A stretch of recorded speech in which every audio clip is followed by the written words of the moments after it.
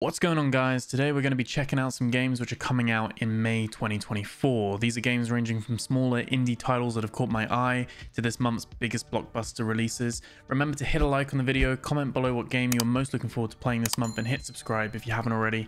Let's get started. Indika is a third-person, story-driven game set in an alternative Russia at the start of the 19th century, where religious visions clash with harsh reality. We play as a young nun who sets off on a journey alongside a most unusual companion by her side, the devil himself. This is being made by Oddmeter and published by 11-bit Studios.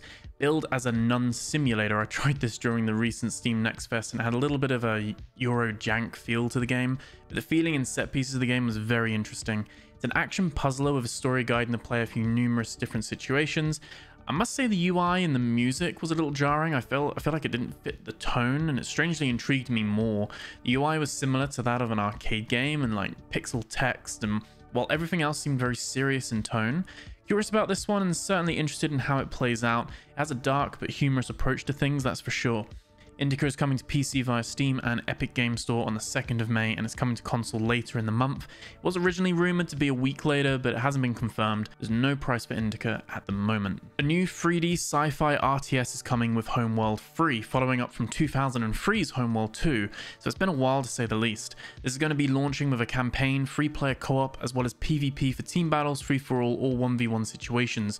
You can also play against AI in the skirmish matches as well, which I always like to see in RTS games, and it will be offering mod support from the start too. Updated combat, updated visuals. I've personally never played a game in the Homeworld franchise, but for fans of the genre and the series who've been waiting a long time, hopefully this will be one to enjoy. This is coming to Steam and Epic Games Store for PC on May 13th. The standard edition is $49.99 with a deluxe edition and the Fleet Command edition priced at $65.98 and $73.97 respectively. Some weird currency conversions going on there, I think. The Fleet Command Edition gives you 3 days early access, a digital soundtrack, and some extra content, and both special editions include the Year 1 Season Pass as well. With an earlier Prince of Persia game released back in January, it seems weird that I can say we have a second Prince of Persia installment coming on 14th of May into early access. Developed by Evil Empire and published by Ubisoft, the Rogue Prince of Persia is an action roguelike that sees you flow between death-defying platforming and acrobatic combat as the prince himself. We have one goal: to find a way to save Persia from a Hun invasion wielding dark magic. This may be giving you Dead Cells energy from the gameplay you can see, and that is because Evil Empire worked on Dead Cells, specifically the Return to Castlevania DLC alongside Motion Twin. This is their fresh take on this style, but in the Prince of Persia universe. It's coming to early access, and unlike normal Ubisoft games, it's actually launching on Steam straight away, unlike previous titles that need at least a year or so before they make their way to the platform.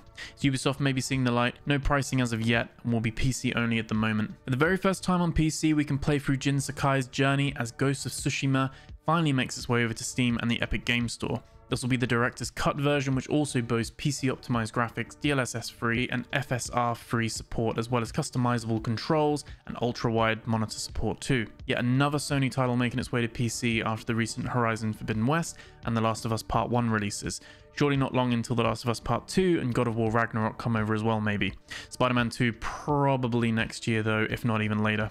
Anyway, Ghost of Tsushima is coming out on the 16th of May, and you can pre-order it right now for £49.99 on Steam and Epic Games Store. Arguably the biggest release for this month, and the one that Xbox has a lot riding on, is Senua's Saga Hellblade 2, the sequel to the award-winning Hellblade Senua's Sacrifice. Senua returns in a brutal journey of survival through the myth and torment of Viking Iceland. Intent on saving those who have fallen victim to the horrors of tyranny, Senua faces a battle of overcoming the darkness within and without. It's been a long time waiting for this one. I really enjoyed the first one, although the combat was frustratingly simple, I found. The detail and sound design is still amazing to this day, and I cannot wait to see what they do in this next installment. Senua's Saga Hellblade 2 is coming out on the 21st of May. It will be coming to Xbox Series X and S, as well as on PC via Steam and the Windows Store. Like all Xbox first-party titles, this will be day one on Game Pass for console and PC as well. An update back in January said they would plan to release this game digitally only, and it would be $49.99. That would be probably around £44.99 here in the UK. Now, I remember playing Paper Mario: The Thousand Year Door on the Nintendo GameCube. It was my first Paper Mario game I'd ever played, and I loved playing it back in the day. The turn-based combat, the 2D characters with the 2.5D backgrounds, all the secrets and puzzles as well. This game was a gem. Nintendo are bringing this back with updated graphics for the Nintendo Nintendo Switch, so we can once again track down where Princess Peach has gone and hunt down the crystal stars. Paper Mario The Thousand Year Door comes out on the 23rd of May for £49.99p for the Nintendo Switch only. Next up, from the makers of Kraken Academy, Happy Broccoli Games are back with their next game, Duck Detective: The Secret Salami. Solving crime is no walk in the pond. You are down on his luck detective, who also happens to be a duck. Use your powers of deduction to inspect evidence, fill in the blanks, and bust the case wide open in a narrative mystery adventure where nothing is quite as it seems. A short game expected to be around 2 to 3 hours long. It's fully voice acted mystery adventure where you need to put all the clues together to solve the case. There is a demo you can download on Steam right now to check it out. It has an inspired art style reminiscent of Paper Mario, funnily enough, which we've just talked about, with the 2D characters popping out against the background images. Looking forward to this one when it comes out on the 23rd of May. There's no price details at the moment, but it's coming to PC via Steam and to the Nintendo Switch. Crown Wars: The Black Prince lets you become the lord of your domain, set in the middle of the 14th century France, where knights and brigands run rampant throughout the land.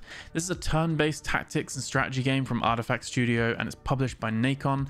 From the gameplay and description, it seems like a medieval XCOM with squads of soldiers fulfilling various classes while upgrading your castle for better upgrades and advantages. This is coming to PC via Steam, Xbox Series X and S, and the PS5 on the 23rd of May. There's a demo on Steam you can check out now as well, and there's a base edition price of £34.99p and a Sacred Edition which has some skins and cosmetics and the soundtrack for £44.99. Another one coming on May 23rd, which is turning out to be a very busy day for game releases. Songs of Silence is a strategy game set in a fantasy world threatened by the all-devouring silence. The game features a mix of turn-based kingdom management, auto-battler, and hero development contrasted with intense real-time battles. From that alone, it sounds like it's dipping into many different genres. It has a card-based battling system which influences the auto-battling sequences, but exploration in the overworld looks a little bit like Total War or Civilization in a way, and then you've got this really cool art style and vibe to it as well.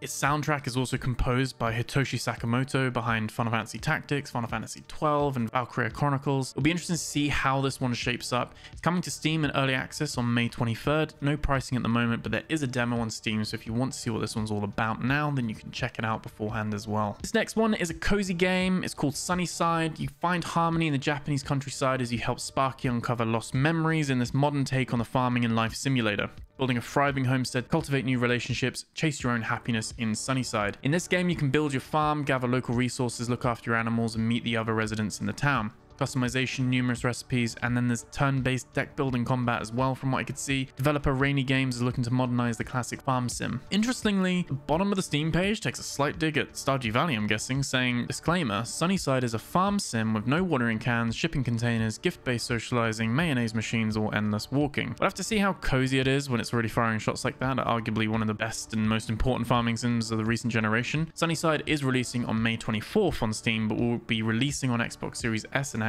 as well as the PS5 later on July 10th. Currently there's no pricing though, but there is a demo on Steam that you can download now and try it out for yourself. And before we go, we got one special mention this month, which is V Rising as it enters its 1.0 just under 2 years after it released into early access.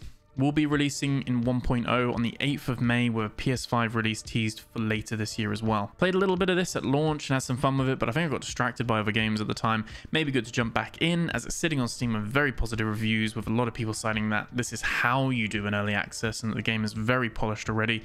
The price on Steam is currently £29.50 and there's a DLC bundle as well, although I'm not sure if this price will increase upon the full 1.0 update or not. There's an upcoming Castlevania collab coming as well on the same day that gives you some cosmetics to unleash your inner Alucard. Anyway, that's all from me. Thank you for watching, and let me know in the comments below what games you're looking forward to playing this month. Thank you so much for watching. Please give this video a like, subscribe if you're new to the channel, and I'll catch you in the next video.